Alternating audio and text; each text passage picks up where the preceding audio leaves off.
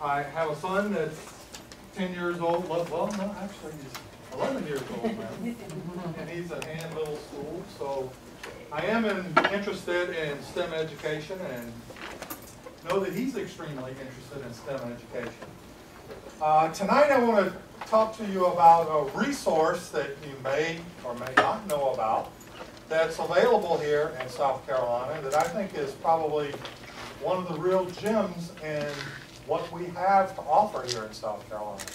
And the nice thing is it's set up and it is available for K through 12 education, and they actually have on-site K through 12 activities that are available if you want to take a field trip down and spend a day.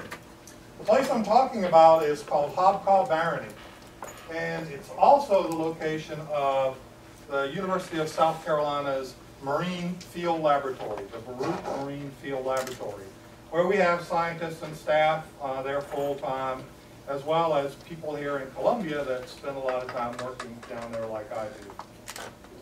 It's located near Georgetown, and we've got a nice little discovery center where they have picnic tables and a facility to hold meetings.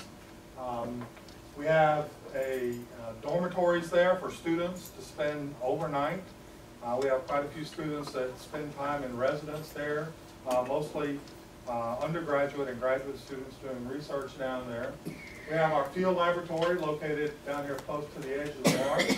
And the estuary that's associated with the Hobcaw Barony is called North Inlet Estuary. And it's right adjacent to a very different type of estuary called Winyah Bay. And these are the two places where I do a lot of my research. The property is administered by something called the Belle W. Baruch Foundation. And they actually own and manage the property that's there.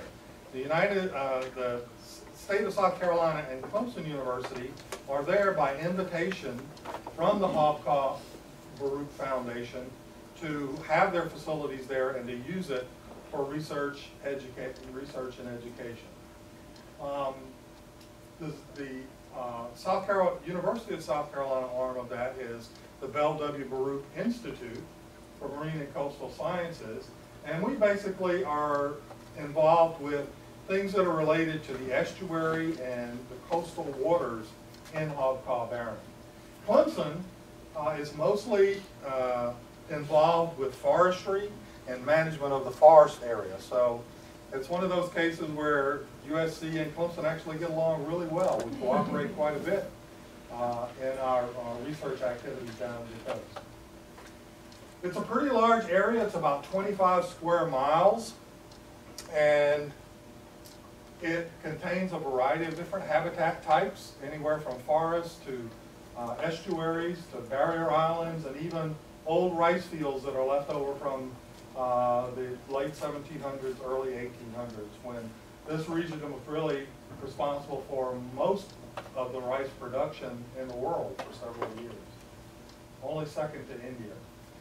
It's on the National Historic Register, and it's very well protected. It's owned by the Baruch Foundation, and it is will be a preserve in perpetuity.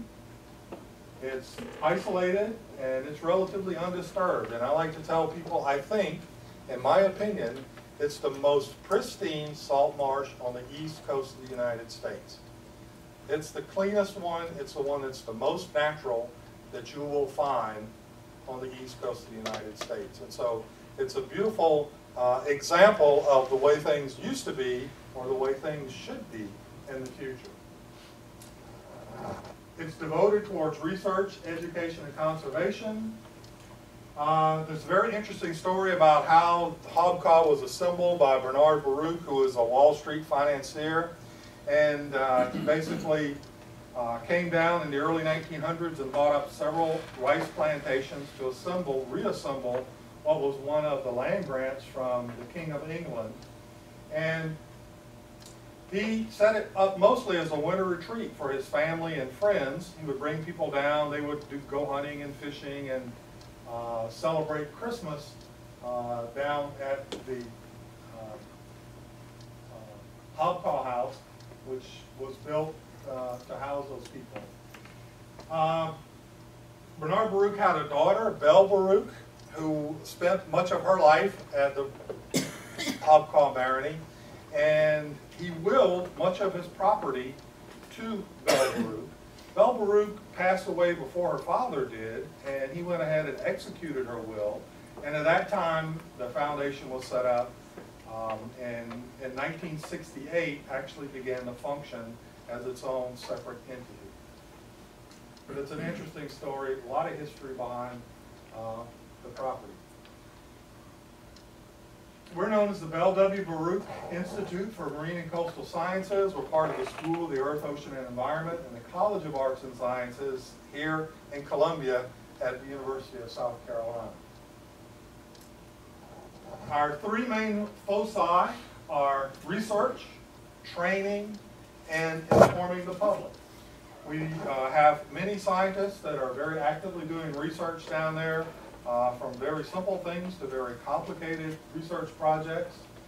We are in the business of training our future marine scientists, not only graduate students and undergraduates, but also K through 12. As I said before, there's a very strong education component with this facility. And we want to inform the public. Scientific information is not very useful if it doesn't translate into something that is useful for the public. And we spend a lot of time trying to translate what we do into what it means for the future and for conservation and preservation of coastal habitats in the United States. This is just an aerial photograph. The actual field laboratory itself is located here. And we have a long pier here that contains a meteorological station and a saltwater system pump so that we have flowing seawater in the lab. There's another little observation dock or pier that sticks out here that we use for education purposes to take people out. And it's really nice because it transects all the different habitats that you will see in a marsh estuary. Right now we have about 75 research and environmental projects that are ongoing, and we have more than 120 faculty, not only from USC but from other institutions, and we have a little too loud, and we have several agencies that are involved with research that's ongoing there. So it's a very active place for research. It's well utilized. We have 4,800 person days in the use of the field lab in the last year. So there are a lot of people down there and they're spending a lot of time. We have scholarships and visiting scientist awards to get more people down there.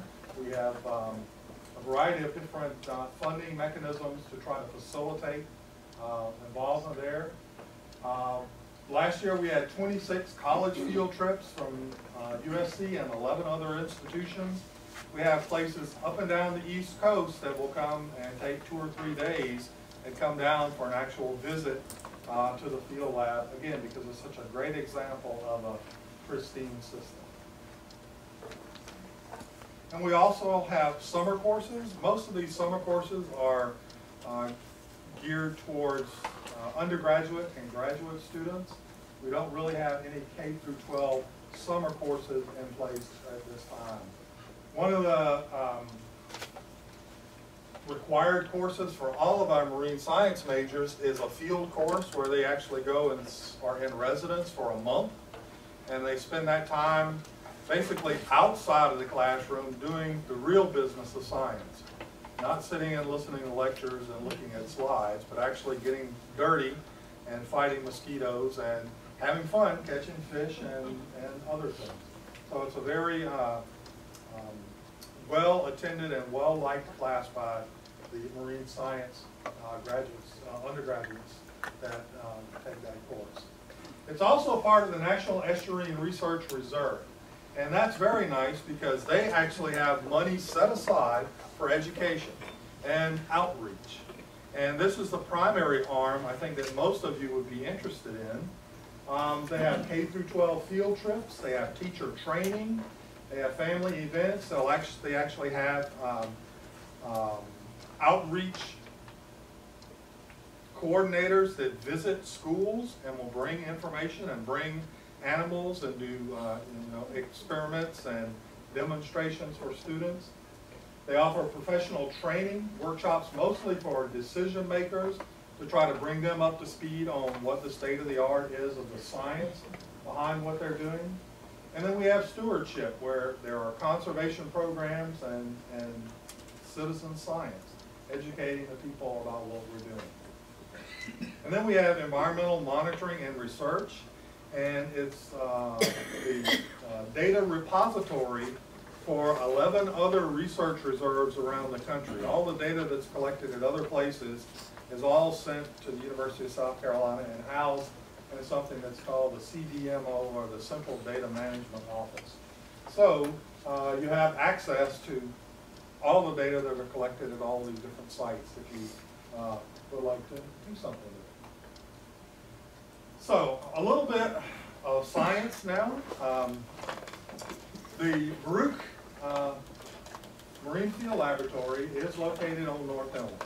North Inlet is an estuary, which means that the water is, seawater is measurably diluted by fresh water, so the salinity is a little bit lower than it is in the coastal ocean, but it is an enclosed area. It has a relatively high salinity because there's very little freshwater input into North Inlet.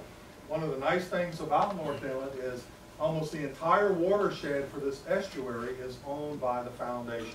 So they control everything that comes into the estuary, which is why, I think, one of the major reasons why it's as clean as it is today, is because there's been virtually nothing done in the watershed. About 90% of its watershed is natural forest, and it has outstanding water quality and habitat quality.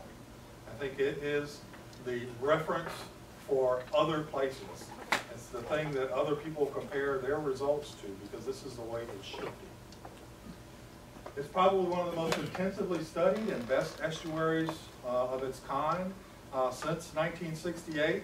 It's been studied intensively by people from the university as well as people from around the world, and we know quite a bit about North Inlet.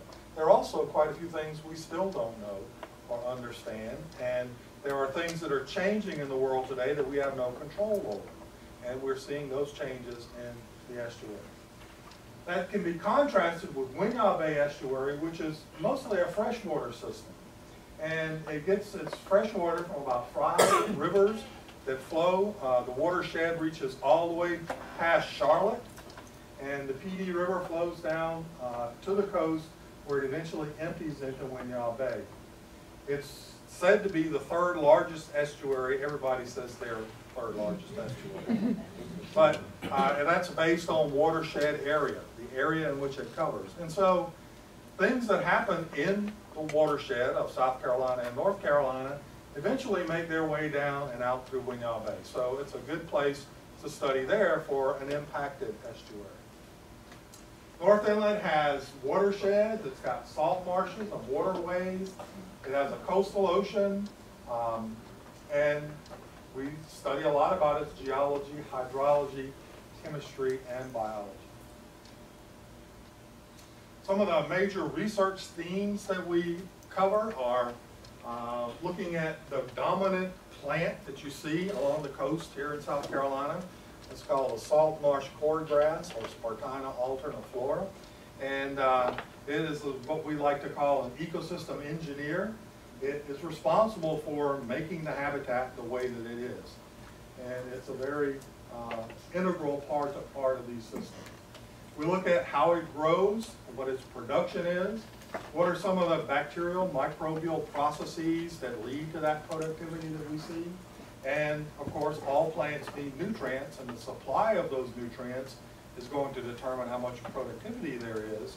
So we like to understand the nutrient chemistry in these systems.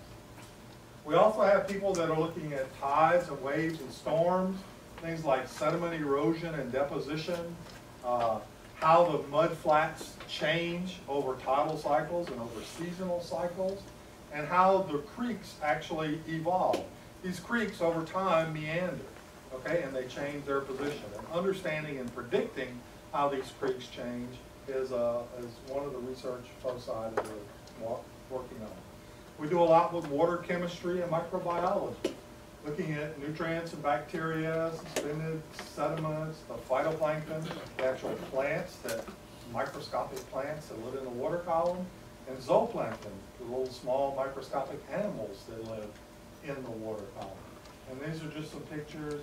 The lighting isn't very good, but that's a zooplankton there. That's actually a crab larva. Will grow up into being an adult crab, and these are all tiny plant cells, phytoplankton, that are responsible for most of the food that things eat in the estuary. You think all of that spartina, there's lots of food. Not many things eat spartina. The primary food source are these little tiny microscopic phytoplankton in the estuary. We look at oyster reefs. I think everybody, well, most people like oysters. And we in South Carolina have oyster reefs that are a little different than most other places. Our oysters grow intertidally, that is between high tide and low tide. Most other places they actually grow submerged, permanently submerged. So South Carolina and Georgia and a little bit of northern Florida are the only places you really find these intertidal oyster reefs. And we've done a lot of work on them. They're pretty abundant in North Inlet and not really affected by any pollution, so they're good model systems to look at. We look at fish, of course, the animals that live in this system, and how they use these different habitats and how they change over time. We have a new addition to one of our toys. It's I call it a blimp, but it's actually called a helicite, and it's a balloon that you can basically send up into the air, and under the bottom of that balloon we have a variety of different instruments in it. So we can do a lot of things looking at spatial changes and changes in vegetation over large areas using this helicite. So a very useful tool. This is just one of the images that's taken. It's enhanced to show the really green stuff here is the spartina, and this is a different lower density spartina here. There's been a lot of environmental monitoring in North Inlet. There have been long-term measurements there almost continuously since 1980. Okay, it's 2016 now. That's a long time to continuously measure information. And it's extremely important nowadays because we know things are changing and we need to understand what is changing and what its effects are. And so having these long-term data sets are really useful. More than 100 things have been measured, and just a list there of all the different types of things that are measured routinely, almost continuously since 1980. There's a huge database for North Inlet Estuary. We have a meteorological station there and a water quality station there, and this is the Met station. This is a rain collector. There are a lot of pollutants in rainfall. There are a lot of nutrients in rainfall. And we actually make measurements of those because those are nutrient inputs into our estuary. Just some variables here that are plotted on graphs. This is available in real time on the web. You can sit in your office and click a button and know exactly what's going on at any time, weather-wise or water quality-wise in North Inlet or any of the other estuarine research reserves. They have real-time data that are available, and it's really cool, especially when a storm is coming through, to sit there in your nice comfortable office and look at how strong the wind is and what the water level is at North Inlet. So I'm a scientist, so I have to present some data, and I'll try not to bore you too much with this, but one of the things that we've noticed is El Nino has a profound effect on the estuary.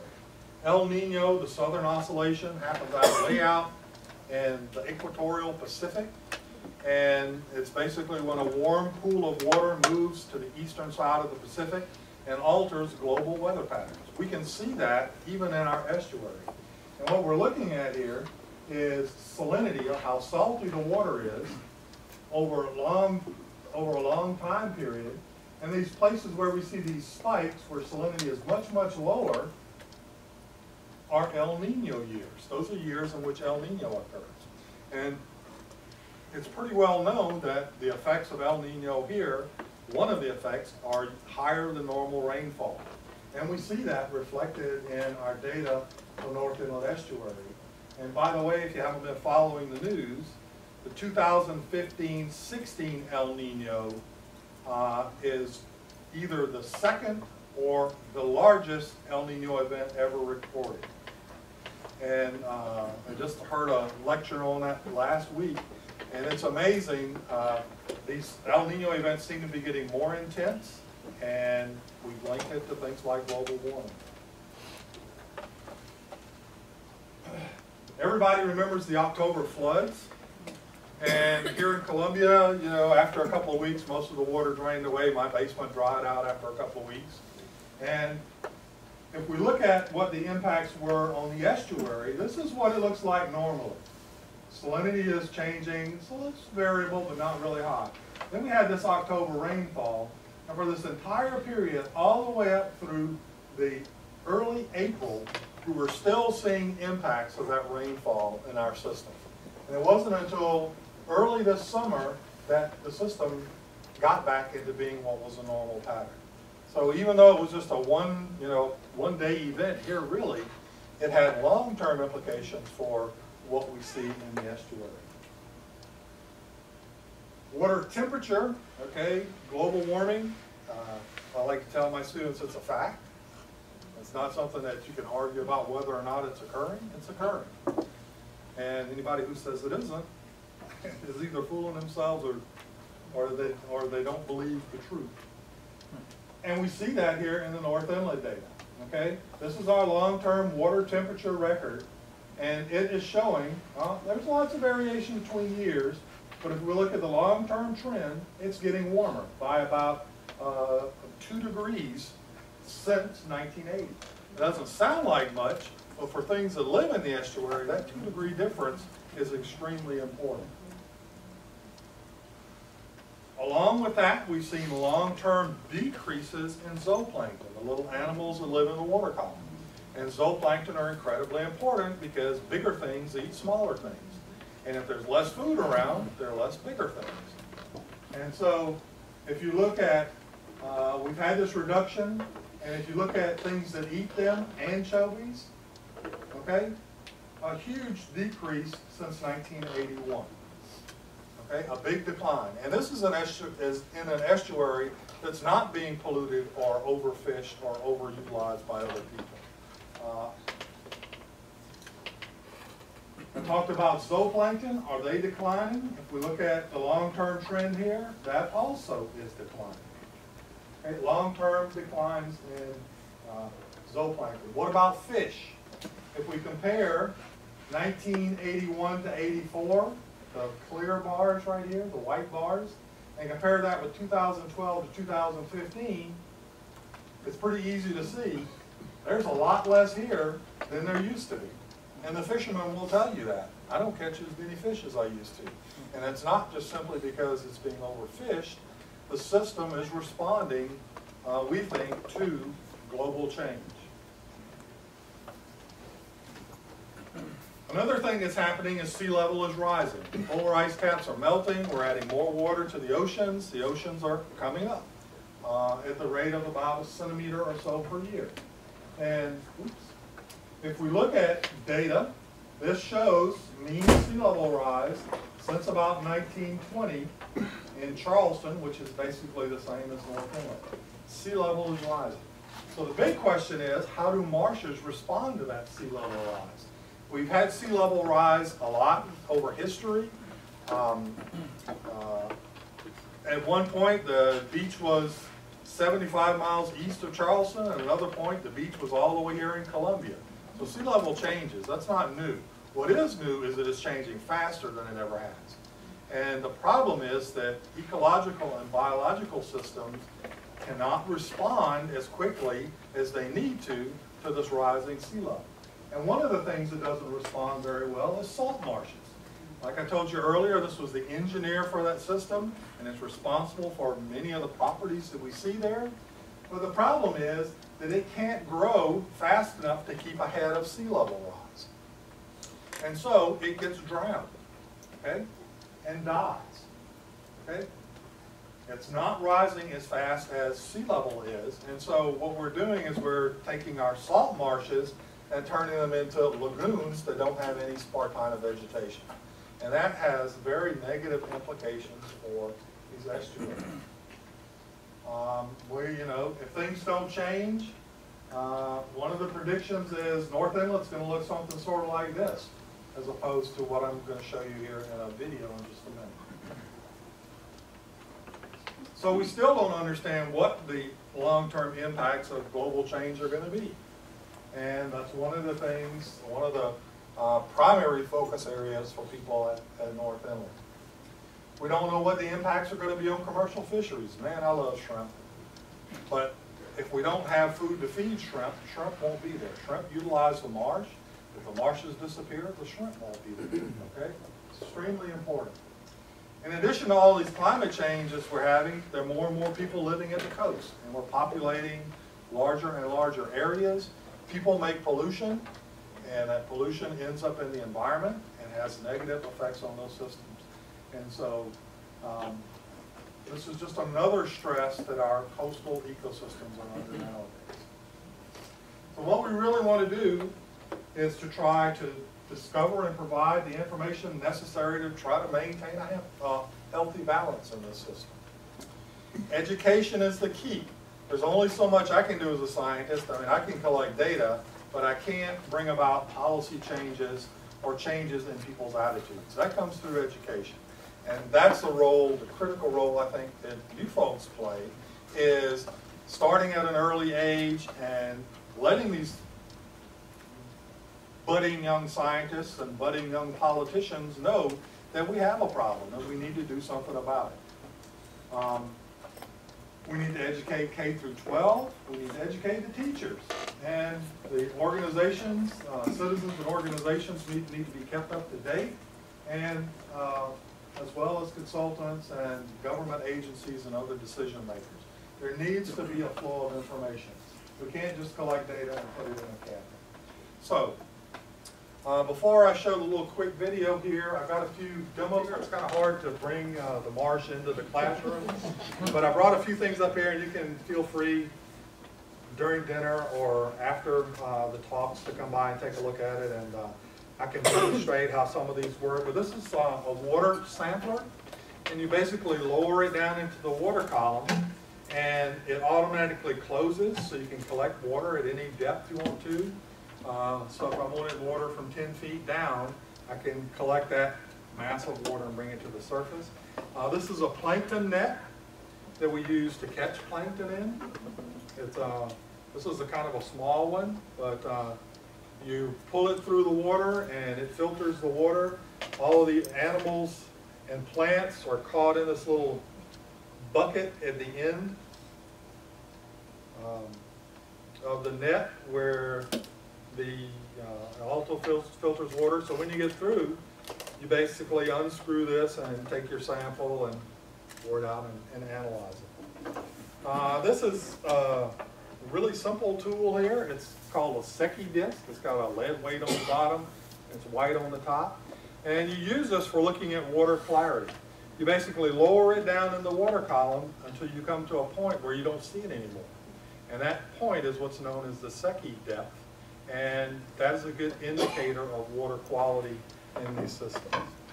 I brought a refractometer. It's one of the simplest instruments we have for measuring salinity. And it does that by measuring the refractive index of water. And I brought along a little bit of seawater, and some people would like to see what it looks like to measure salinity. We can do that. I have a handout here that gives you all the information if you'd be interested in taking a class down to the coast for a day. From Columbia, it's about a 2.5-hour drive down, so it's easily doable in a day. You can go down, have lunch on the beach, and spend some time. There are several different activities that are available depending on the age of your group and the size of your group. But it's definitely worth taking a trip down there, and the NEARS coordinators are excellent I mean, this is what they do for a living. They're really good at K through 12 education. I have a few business cards up here if you want to get in touch with me. And then I brought one of my hobbies here. These are little tiny shrimp. And they're made out of a soda straw. Okay? Little bendy soda straws that you get. So be sure and pick up a few to take home with you so you can impress your friends with some folk art. And with that, I'll try to answer some of your questions. So I'm going to start this video here. You can still ask me questions. This is just a video that was shot by one of the researchers down there. The new cool thing in science now is drones. Everybody wants a drone. And so he took his drone out and did some video of Crab Hall Creek there in North Inlet. And I really like it because it's a very good picture of what that system looks like.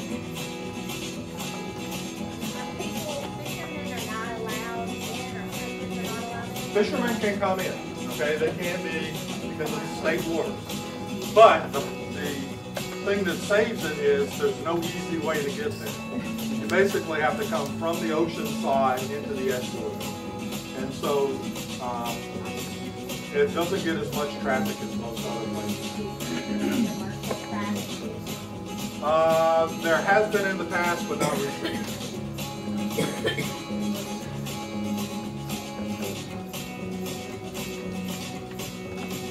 So that's a boardwalk. We have lots of little boardwalks with little tiny things like this that you have to keep your balance on. And you can walk out and sample so we don't trample down the marsh every time we want to go out and collect some mud. Good. And you can actually see some people walking there on one of the walkways. Yes, sir. Do y'all monitor of the aluminum content of the rainfall of the marsh?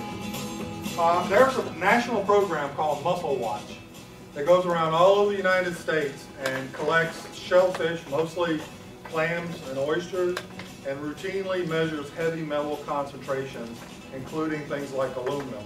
We don't specifically only measure aluminum unless there's a question to do it.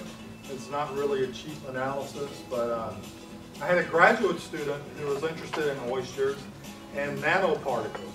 And I don't know if you kept up with what's the big buzz now about nanoparticles in the environment, but she was interested in how these affect oyster feeding. As it turns out, it inhibits oyster growth when these nanoparticles are present. And so we do have people that are working with those things, not so much measuring heavy metals. There's not much pollution in North Inlet, and numbers that you get there would be what probably naturally occurs in these animals. Just comment about like the hurricanes that go through. What's sort of the impact of the hurricanes that go through? 1989. Let's see. 1989. Hurricane Hugo. Hurricane Hugo washed away the land. Okay? It washed it away. I happened to be doing my dissertation research down there at the time, and it completely blew away the lab.